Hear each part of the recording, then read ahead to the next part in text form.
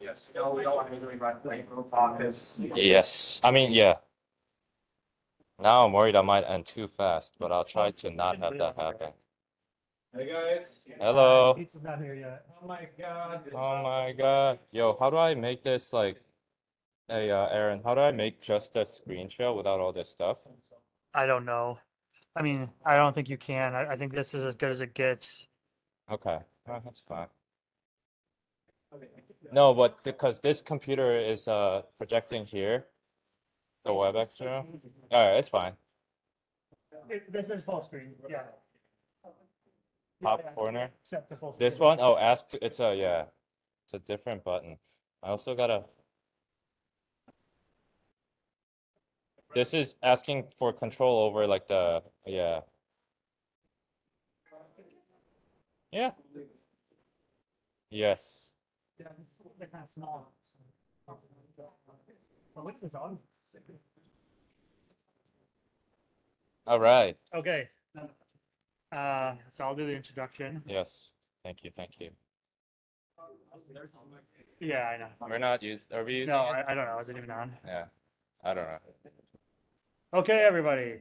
The pizza is not here yet, but John assures us that it's almost here. We ordered from DeFazio's, set at 5:45 delivery time.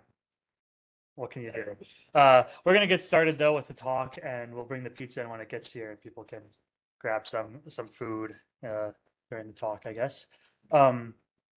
So first, I just want to say quick announcement. So for those of you who were here a month ago or in Amos Eaton a month ago for the first talk in this series that I gave, I ended that talk trying to tease what the next two talks might be for this semester.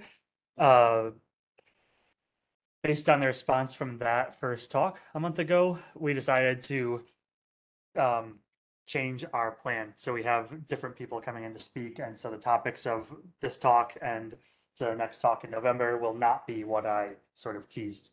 I apologize if that's disappointing for everybody, but those two talks that we teased, we're working on still working on that content this semester, and I think we're hoping to give talks about those topics maybe next semester and a continuation of this series.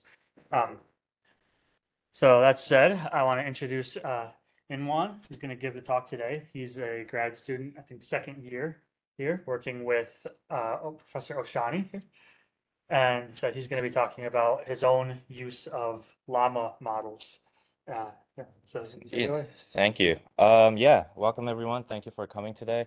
So I'll start with the disclaimer. I will not call myself an expert in this topic, but what I'm trying to do with this talk, I'm hoping to achieve is to really share what I was able to get working, like an easy way to get a working pipeline of using these local llama models and how to fine tune them and some basic concepts that you should know if you want to use these models.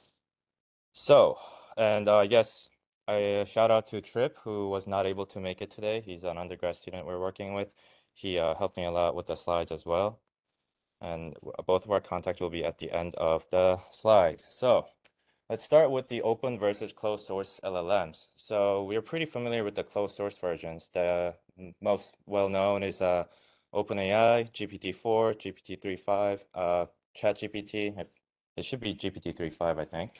And Anthropic, which is backed by Amazon, I think, with their much cheaper and larger context window size models called Cloud.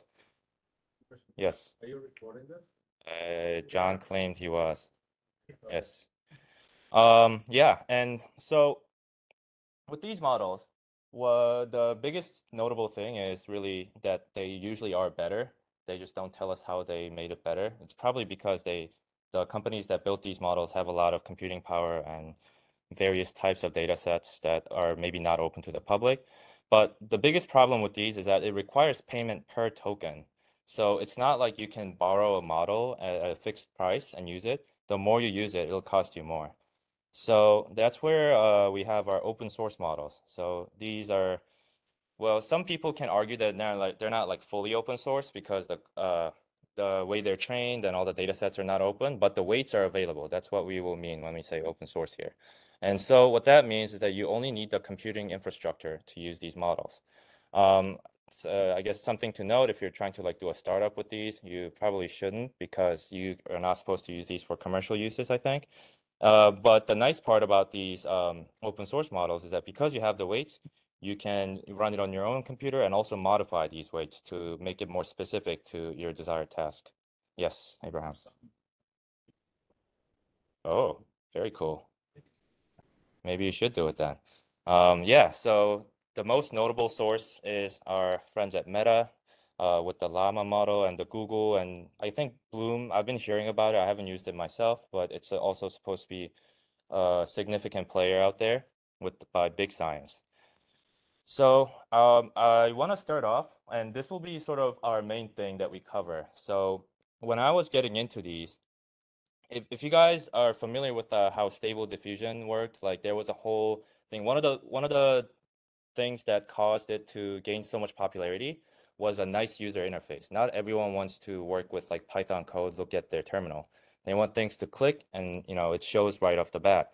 And so these guys basically try to do the same thing for LLMs. So what they do is make a user interface that you can view, you can run as a server on your computer and interact with it, and also comes with the API. We'll cover that a bit later. But these are the two biggest, I think, ones that I have found. So the first one is Uba Buga. It's a funny name. This guy or gal is pretty much kind of the standard, it seems.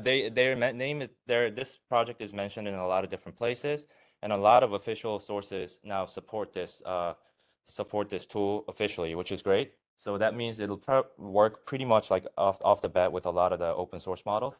And it also supports like a wide variety of loaders. So that means more efficient backends sometimes for different models that we're getting pretty low level there. But essentially it just has a lot of support. And the stars kind of really matter at this stage of this field because we need attention from people to keep improving the project and find bugs and fix them.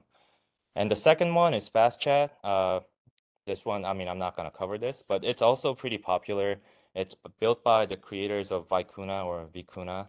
One cool thing it does is a chatbot arena. So you can like sort of set up different LLMs to talk to each other, which is cool, I guess. But other than that, it's pretty much the same web interface from your end user's point of view.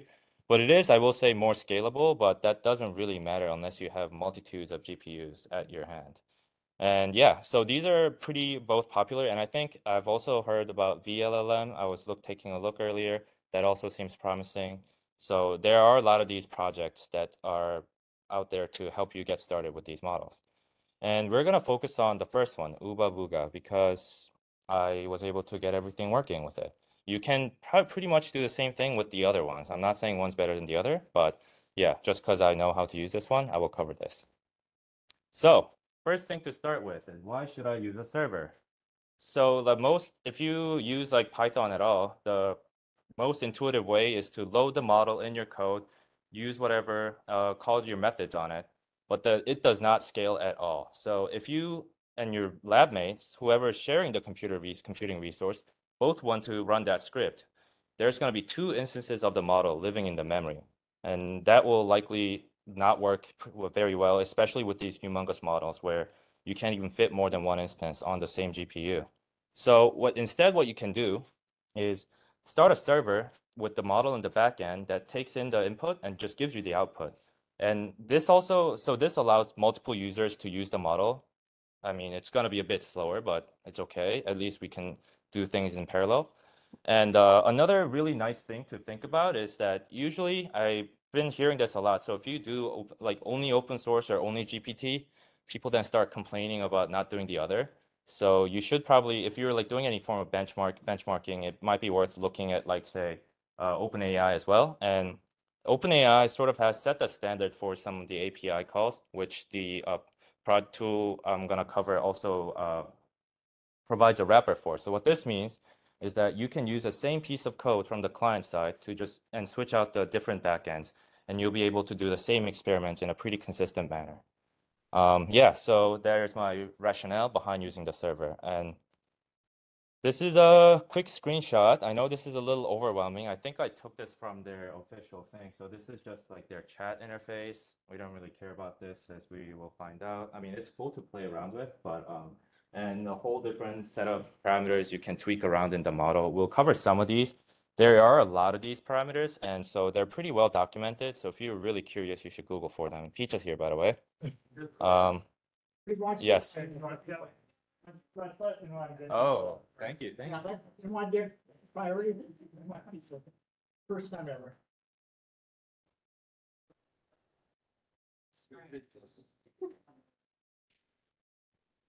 Once everybody goes, then we'll like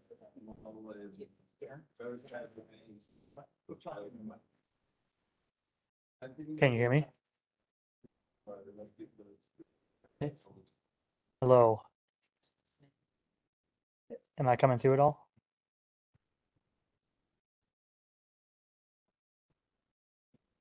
Don't keep us there. Sure.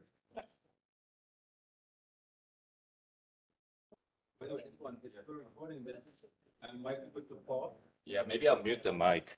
That's fine. We're taking a pizza break, guys. We'll be back in 5 minutes.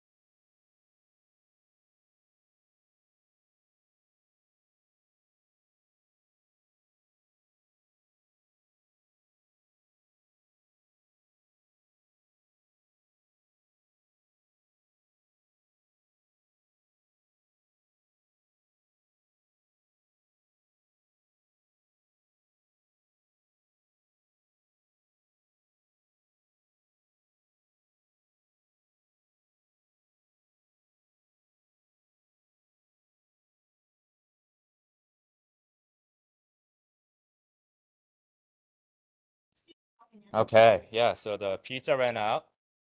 Yeah, we did. It sucks being us.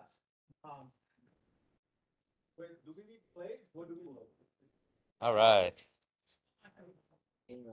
Yes. I'm sorry, man. Should have gotten in there ahead of the line. All right. Yeah. All right, guys, I'm gonna continue, okay? So here is an overview of the state of art of open source models. It's really the Llama variants mostly. And then there's a Falcon 7B. Falcon had a lot of hype. I'm not sure what happened to it, but maybe it's still good. But according to this table, which is on the Hugging Face website, Llama 2 70B chat is the best. And the difference between 70B and 70B chat is that the chat version is fine-tuned after the initial like pre-training for chat-specific tasks. I guess that makes it even better. Or maybe actually no, they are assigning it the same score. But yeah, Llama 2 70B seems to be pretty much the best model, and that's what we. Well, actually, yeah, you can actually use this tool on any other model, but yeah. All right, so we're gonna start talking about some basic ideas that have allowed us to have these models at our hands and our relatively local server machines. First thing is parameter efficient fine-tuning. So this is what's also known as LoRa. So it's basically an idea to learn additional weights. So what we do is that we don't actually touch the original pre-trained model's weights, but what we do is we learn sort of a addition matrix that's the same shape as the model's weight, so that we just add to it, so that we are not like going through this entire thing that's already there.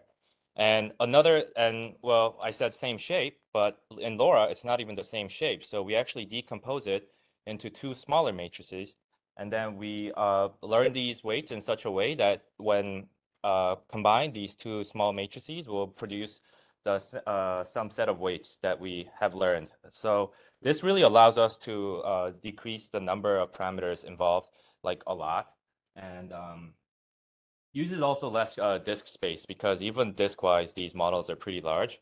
And it also saves on, well, actually, yeah, it does use less memory when training, because you don't have like a full matrix up in there. You only just need to compute it every time. And a good library, I guess, is PEFT. I think Trip added this, adapter transformers. This is supposed to be like the older. This was what was used before like Hugging Face came up with PEFT. But PEFT is basically, it seems to be the official Hugging Face library. Works pretty well. You should definitely check it out if you're fine-tuning it. But the basic idea here is that this LoRa technique is used to break down what the weights we learn into a smaller representation so that it's more efficient. Okay, and another term you probably heard a lot about is quantization. So what this means is we are essentially changing the data type of the model into a smaller data type that uses less memory, really. That's what it is. So you can start with, I think, yeah, usually it's flip 16 or 32 for the matrix weights. But if we somehow come up with a formula to transform these weights into an integer, or even a smaller integer, then we are able to save a lot more memory per cell of these weights. So again, there's a lot of libraries that do this, and this is where it gets a little wonky because people have different implementations, and you got to make sure you're using the right loader for the right quantized model. But the most notable ones, I think, are Bits and Bytes, AutoGPTQ, and XLlama. XLlama, I think, is specific to Llama. It's like made by Facebook or Meta Research. So obvious pros is less memory in both inference and training. Why? Because the matrix is smaller. But obviously, another obvious con then is that there's a lower accuracy, because we're doing the same math that we were doing with like high precision floats with now possibly like int 8, int 4 types. But my personal experience, it works actually pretty well enough. So, like for example, if you use a Llama 70B 4-bit, it's better than any of the full-sized smaller Llama models, at least in the task I said. It's hard to make definitive statements, but yeah, quantization is another thing, yeah, that will allow you to host the model in your own space. So, Then we will move on to using these models. We're gonna start with the common inference parameters, and I'm only gonna cover these three, but I think this link has a documentation of all the other parameters that you saw in the screenshot too, and what they mean. And yeah, so let's start with the temperature. This is probably the most commonly talked about parameter. It essentially controls sort of the randomness of how the token is chosen. So I guess maybe I should have added another slide before here, but for LLMs usually, how it works is that we predict some form of embedding that will come after given text. And then we do a similarity check in our dictionary and pick the sort of the highest likelihood or token with that to that embedding. And by controlling the temperature, we sort of add I guess a normalization to this mechanism. So we essentially divide the likelihood by the temperature so that the lower and then it's softmaxed again, so they sum up to 1. So we can we can allow the smaller probabilities to sort of stand out a bit more. We'll show this in our pseudo animation. And yeah, what if you set the temperature to 0? I don't think it'll work. I mean, they're probably smart enough to add like a small, tiny number in the padding, but it's essentially pretty much random in that case. You should definitely, if you're curious, you should try it out. So so these on the x-axis are basically different tokens, and the y-axis is their likelihood of being chosen. So this is what it looks like with the temperature 0.25. But as we increase the temperature, we can see that the likelihood of the other tokens are becoming much greater relatively. And so then there's the more likelihood of the model choosing these less likely tokens, which, oh, I thought that was a hand up. Yeah. So temperature you can sort of think of as adding more randomness to how the next token is chosen. The next one is top K. So it's a pretty straightforward name. So you choose the next top K token. So you don't choose more than that. For every I guess next word generation, you only choose up to the K tokens.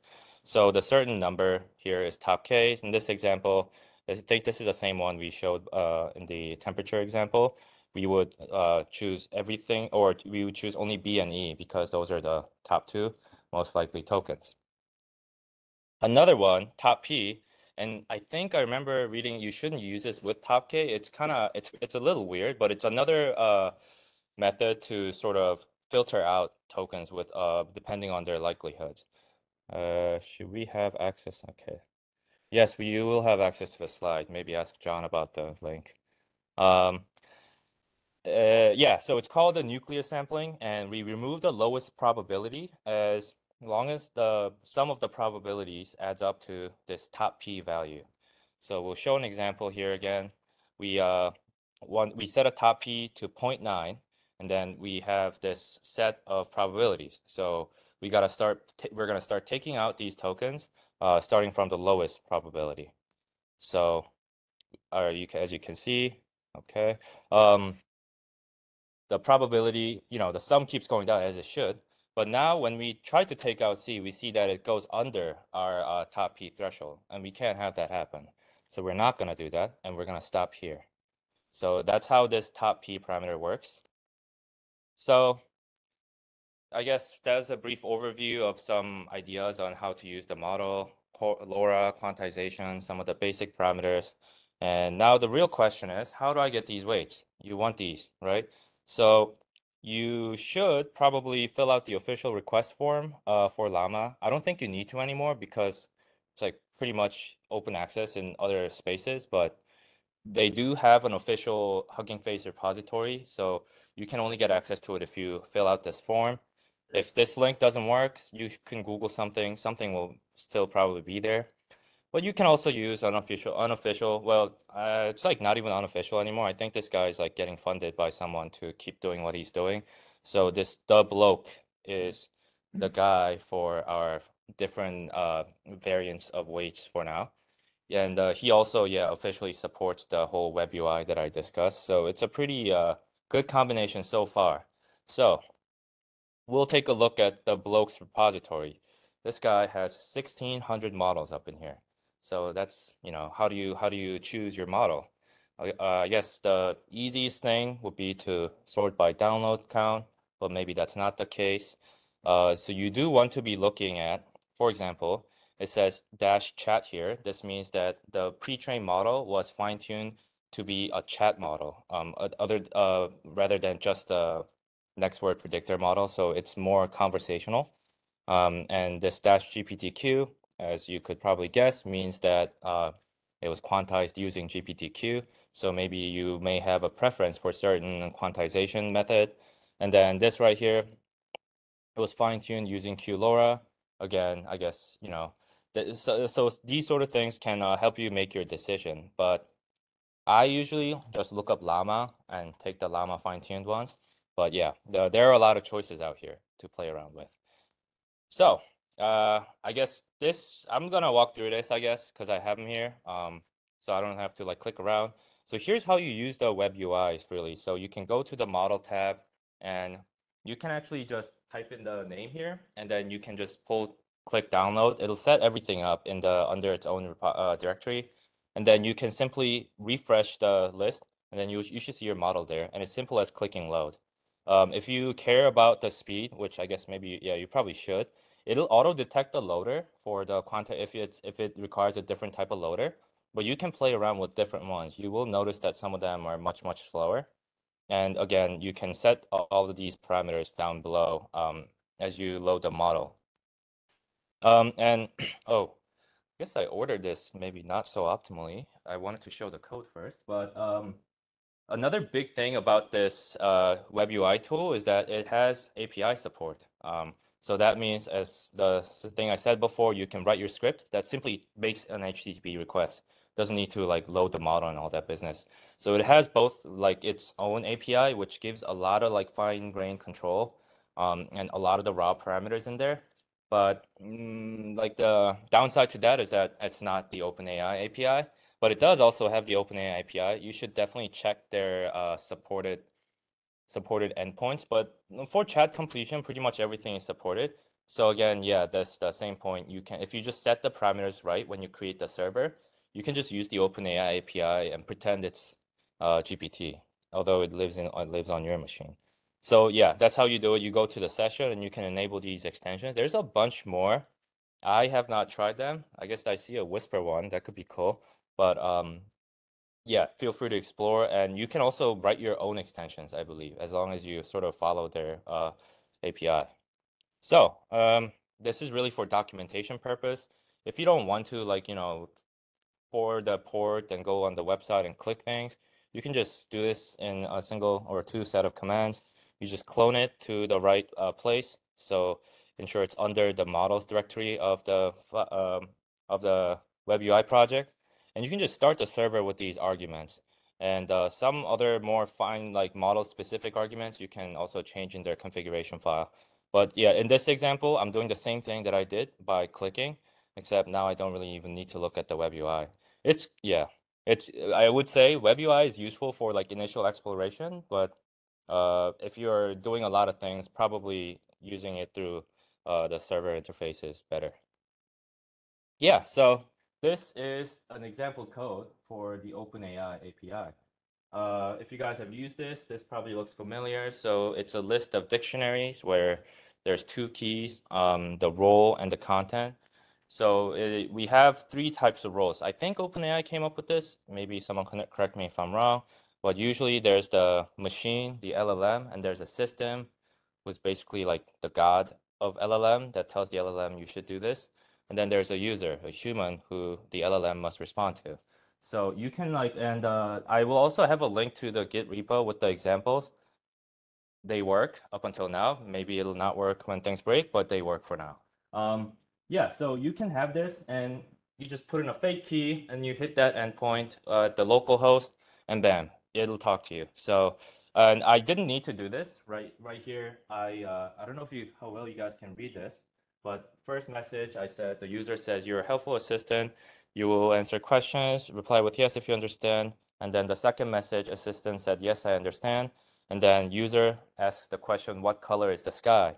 And then the LLM, as it always does, give me this long answer that is not quite clear. It should just say it's blue, but sometimes it's very hard to get it to do the specific format.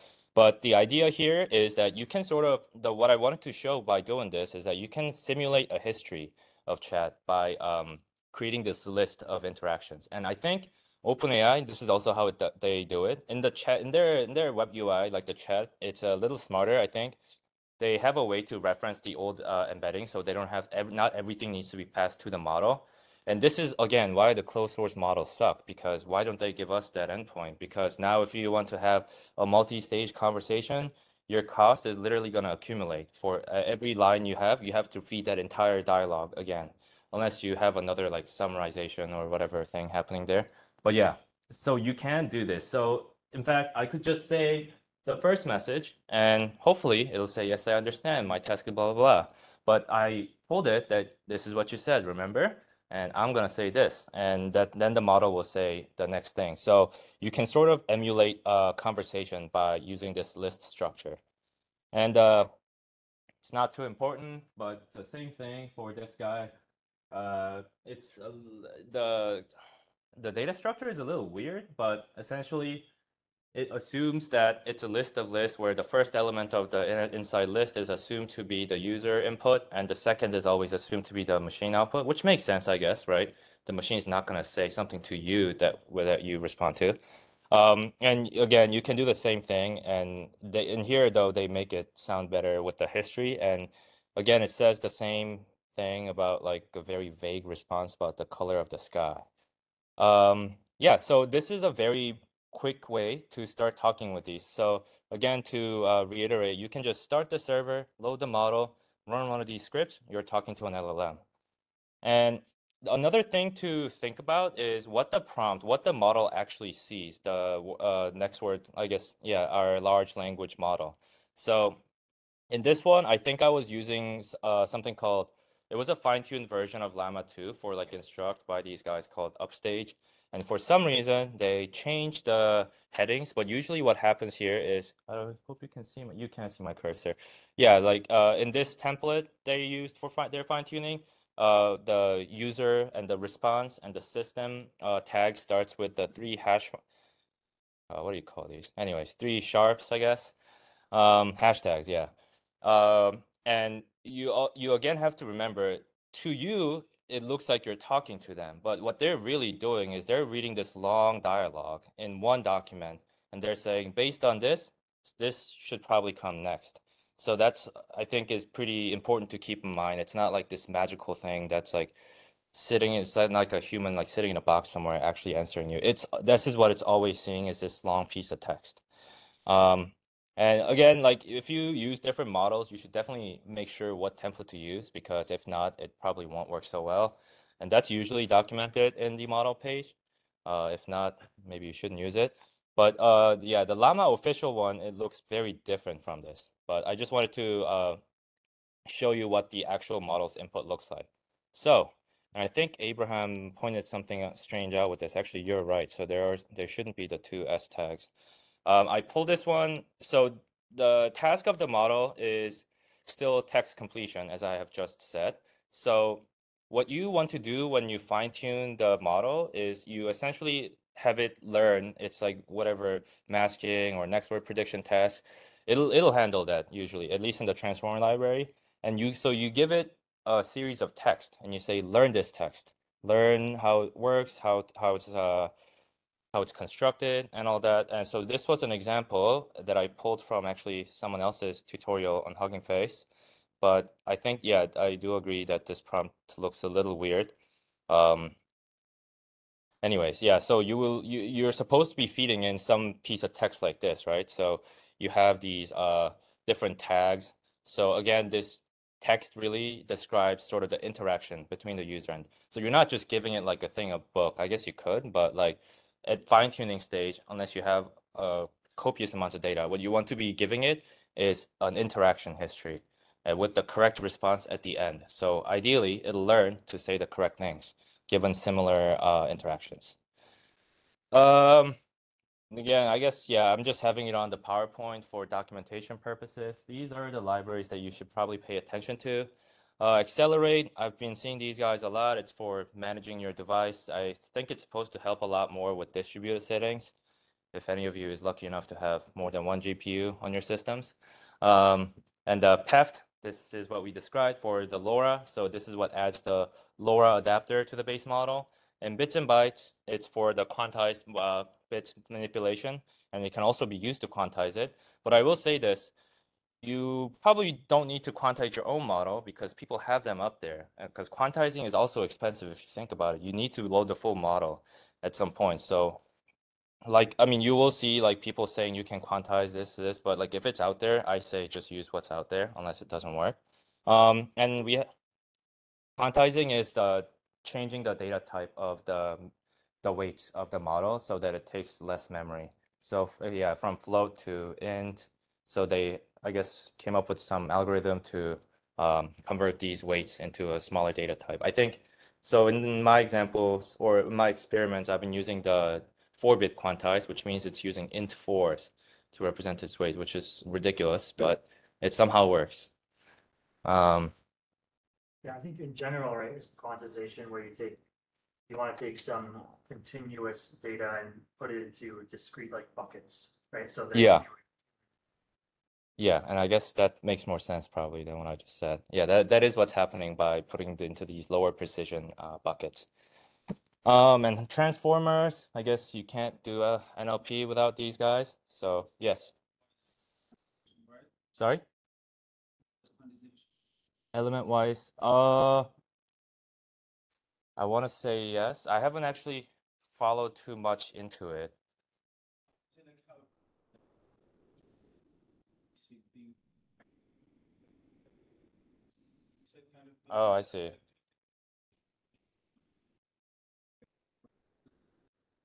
why is that anything? It's really for saving the RAM space and stuff because if you think about it, say, I should know this, but I forgot. But oh, yeah, and I agree. I guess that's more like kind of like what LoRa does. It sort of it's deconstructs this large vectors into small sets of vectors. I guess you could do that to a full model, but that yeah, By that sub-matrix. yes. This quantize the whole Mm-hmm. Yeah, but I will say this, all of these will lower your accuracy or the performance of the model. So it's like a battle between saving space, being efficient, fast versus having good outputs. Yeah, like you can like definitely condense the models more, but maybe it'll start spewing gibberish. I don't know. So but yeah, that's something we can also think about. Yeah, and finally, the TRL library for training reinforcement learning models. If you want to have a whole pipeline, I don't usually use it, but it's out there if you want to do reinforcement learning as well, like the whole human, what is it, human H H H something RF. Yeah, RLHF. Yeah, there we go. Yeah, so you gotta load the model, maybe apply LoRa or load the model with the LoRa, or no, actually, yeah, you should apply the LoRa to the model instead of training the entire model weight, ideally. Not ideally, but if you have any form of limitations, or you could also download some models with the LoRa included and add another LoRa on top. Now this is where it gets kind of funky. You can kind of it's like wearing a shirt. You can like just keep putting on more shirts. You can do that. I don't know how well it work. Um, so yeah, and other than that, it's kind of the same thing as fine-tuning any other Transformers model. Like as I said, it's really kind of it learns from text. It learns representations of text. So, but we just use new libraries now that are because they're so huge and difficult to use. And I have the links. This is the one that I referenced, and this is also a working version that I had. I think I added some notes here. If you use Llama, there's some strangeness that I think will be patched soon. I saw open issues, but you should pay attention to these. Yeah, so you can like use the from pre-trained with the revision branch to just load the quantized model, which the bloke usually has. And for the little flags that you need to enable, otherwise it'll complain. This is just to save your few minutes of Googling. Yeah, so preparing the data for fine-tuning. I think I said this like 5 times, but yeah, LLMs work in text, so everything needs to be in text. We have to, that means the input, whatever it is, maybe if it's classification task or there's some numbers involved, you should still need to wrap it into a pure text format. And it can also handle like actually, so it's good practice to use, they say, to use like special delimiters like backticks, like triple backticks, or I don't know, like percent symbols or something to note anything special. And I think yeah, it's supposed to also be able to handle JSON because the data it was trained on had a lot of these. And then the template, you can kind of choose arbitrary. I say this, but I think maybe the best idea is to just use the template that Llama used. And this is actually an example from one of the projects I did using Llama. We didn't fine tune it then, but you sort of have this instruction, and notice how the instruction is very long. It's because we couldn't get Llama to say the exact thing, so we had to keep adding rules. But it worked for the most case, and then we sort of, so this was a preference detection task. So we would have a comment and 2 topics, I guess, entities that are discussed in the comment. And so it comes in a tabular form usually with the text row and the 2 entity names, but we have to represent it in a single piece of text for the LLM. So what we would do here is we describe what we're giving to it. I tell it, you need to detect the preference between these 2 options given this text. And then for the task, I sort of made up this template to wrap the task into a single piece of text. And again, I don't actually know if this works better, but I just converted everything into a text domain. So instead of having numerical labels, you can also convert it. This is like, I didn't even try using it the other way, so I don't know if it's better, but this is an example of that how I did it. And yeah, so again, broadly speaking, there are 2 options for fine tuning. So you can use Python, which I guess the second option, it also uses Python. It's just that you're not touching it, or use the web UI. So it depends on like what you're comfortable with. So if you've like used like transformers and fine-tuned BERT or something before, probably easier to use Python script. But if you really want to try something out, but you think it'll take too long, you could like, try it out with the web UI as long as you follow their whatever format. I will say, I guess, more fine-tuned control is available on using Python, but web UI seems to do a pretty decent job, and it's integrated pretty well, so it's not a bad choice by any means. This is a quick pipeline, and I'm not gonna, yeah, you don't like put the code here because you can find the same code like in 7 different places by Googling how to fine-tune Llama. But it is on the GitHub. So yeah, you load the model using transformers, maybe quantize it, or maybe you loaded it already quantized. You parse your data set, and then you just have a whole lot of parameters to configure. So where to save the model, and then your machine learning parameters, like what kind of optimizer do I use, learning rate, weight decay, blah, blah, blah. There's a lot of those. So maybe, yeah, if it's confusing, I think just using the ones that you see people use is probably good enough. And then obviously you got to train and save the model. Now, this is where it's nice. So what you're saving is not the entire model. You're only saving the LoRa of the model. So that's your shirt of the model. So maybe I should have used something else, but I already made that analogy. You sort of load. So that what that means is that when you can actually load this model, load this LoRa, put it onto whatever the base from the base model, and you can stack. Actually, maybe you. I haven't tried how like stacking multiple LoRa's would work, but the idea is that this right here, what you fine-tuned on, is pretty small actually, and it's pretty portable. And I think there is a way to actually merge the 2 models, the pre-trained and LoRa weights. When I tried it, some of the convolutions were not completely implemented. Maybe I was looking at the wrong thing, but that's another thing you can also consider. But again, not to worry because it's pretty easy to just put the LoRa adapter onto the base model, both using the web UI and the thing. Yeah, so, and the option 2, web UI, has a training tab, and then you can actually, so one thing I will mention is you need to have some LoRa weights because it wants to copy the shape of the matrices from there. So maybe you can do, yeah, I don't know, you can just run my like example script to make a horrible set of weights, but the shape is right, and then you can start copying that shape and do whatever here. And I think the tutorial here has a pretty good documentation of how you should format your data to so that it understands how to use it. And yeah, so loading the LoRa again, the web UI version of this is you go to the model. I think we saw this before too. So you load the base model, and then you can also refresh, and you can see your LoRa's. And I guess if you use Python, you just have to make sure you move it to the right directory under LoRa's. But now you can actually just load this. So I guess you would load the model first, and then you say apply LoRa. And there you go. You have a fine-tuned LLM at your hands. So another thing we can think about, I guess, again, this is applicable to people with a lot of computing power. You can distribute it. I was reading this article, which seemed pretty interesting. I do not have the luxury of multiple GPUs at my deck to try it out, but I think it'll be worth looking. RayTune is a pretty good library for distributed training, and they already have their whole thing for LLMs. So if you're doing anything large scale, maybe consider this. I know there are other methods out there too, but anyways, yes. Have you tried this on the cluster at all?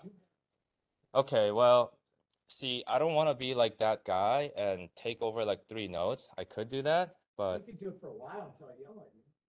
okay. Well, I'm gonna take that as a permission to do whatever I want.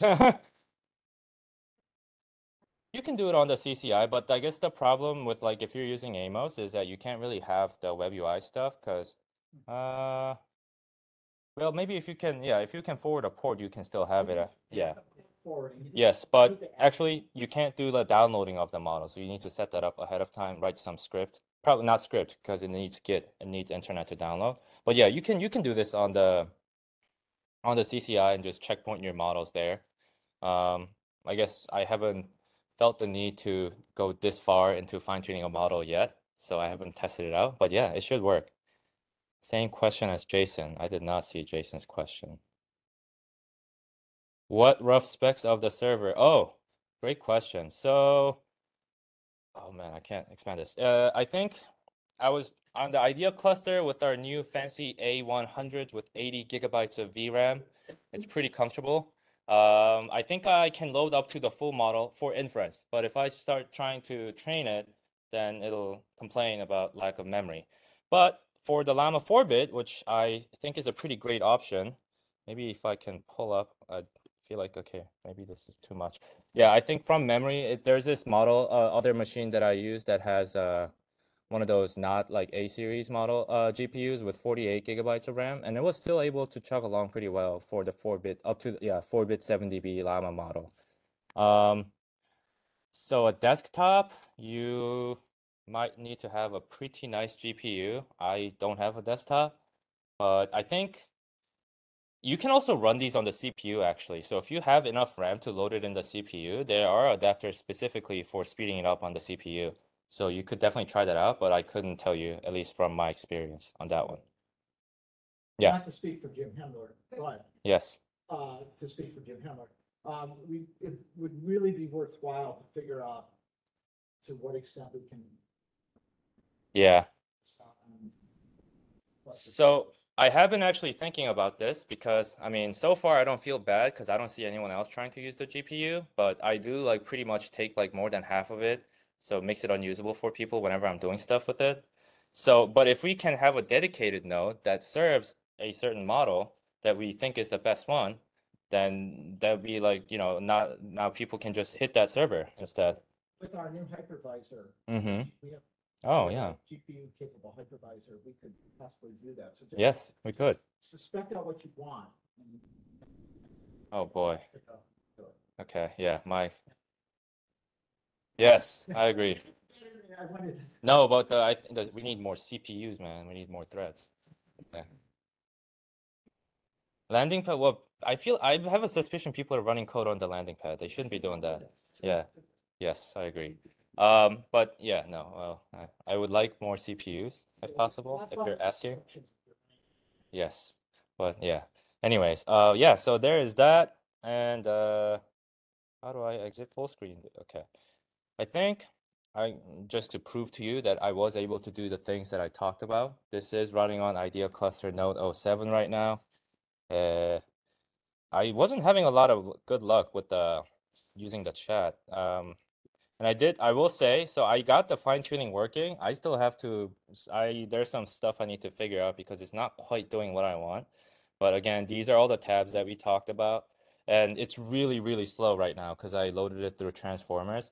I think it's much faster usually if I load it through XLlama or AutoGPTQ. But I'm not sure if that'll work with my LoRa, which I see right here. So yeah. Wrong shirt. Yeah. Oh, it's the right shirt. It's the same one. No, this is fine-tuned on the same preference data set that I talked about. So it's actually learning to do this classification task. And one of the biggest things that I was hoping to teach it was instead of giving me like a paragraph of a sentence, I want a single word response, but that has been very difficult. Yeah, anyways, so there's that. And I think I added a link to my GitHub for any references. All those codes, to my knowledge, they work if you do everything the way I just described. And again, I want to say this is not the only way to do things, but this is one of the ways. And I found it pretty easy enough to like figure out. And this tool being so popular also means that it's pretty easy to like Google for resources. So I hope this was helpful, and I'll take questions now. Thank you very much.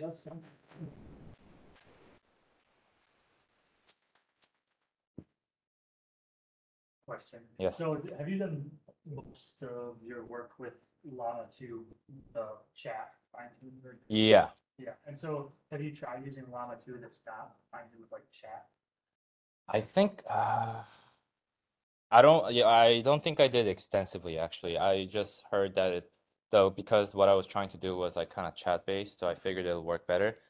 Actually, the last one I did, oh, I saw a thing. Thank you, thank you. I actually used a fine-tuned version of Llama 2 chat fine-tune. So that one was like instruct, and it was supposed to be, again, like a lot of things here are empirical, I would say. You could manually test them out, but hopefully you would know better is why I used that one. Yeah. Jade? So, it's a question for you and also for John. Are these slides going to be available anywhere? Are you going to? Yes. Yeah. Well, there's basically an event page for this evening, and there's gonna be a link to the video, and there's gonna be the slides. Okay. Thank you. And you already saw that the slides have links embedded in. And that'll just be at the idea.rpi. No, it's actually, I thought in my email, I actually had a link to the event page, maybe I did, that's like. So yeah, you only use this 38 gigs right now. Not bad. So 2 people could load there. Yes. You're looking for one single word as an answer. Do you have any settings that you can do on the? You can limit the max tokens. Maybe other people might know better, but that was what I tried. But what I noticed happens there is that it doesn't change the generation. It just cuts off after that token. So that doesn't help me at all because it starts with 2 words from a beginning of a sentence instead of the 2 words that I want to see. Maybe if you have any more comments, Abraham. So the question, Yeah. next tool, this is Booga, Booga, Booga, Booga. Booba Booga with the B. Yes. So, this tool allows you to do training. I was wondering how the tool deals with early stop. Great question. I haven't looked into it myself. I think, let's see. You should repeat the question. Okay, yeah. So Abraham was asking how this training tool will deal with early stopping. It might be an option. It might be advanced option. Let's see. Not so advanced. We got some optimizers. Or yeah. Yeah, so maybe it doesn't do that. Again, I guess this isn't like meant to replace your entire, it's not like a one-to-one copy of the entire Transformers API. It's really for people to get started with it. But yeah, so I guess they don't do it. That's my answer. See, there's stuff like steps at checkpoints. Mm-hmm. Yeah, some basic stuff, but yeah, not everything. Setting the transformers to load the best model, so it can keep track of some. Oh, Say your yep. model starts to go back and read best checkpoint before saving your final. something. Yeah, I guess they're not doing something like that.